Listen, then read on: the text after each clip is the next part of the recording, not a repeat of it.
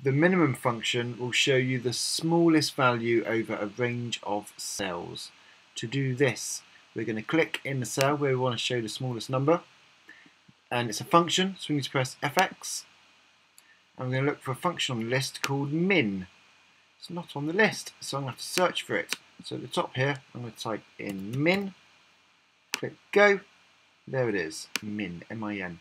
Click OK, and then we need to type in this box here the range of cells we want to find the smallest number. So I can delete Ross in there because that's not the one I want to find. I want to find the smallest number between B7 and B11. So it's B7 semicolon B11. You don't need to type anything in any other box. Click OK, and it says the smallest number is 300. And just check that's correct. So if we look over these values here, there's definitely not a number under 300, so it's worked out the minimum value very well.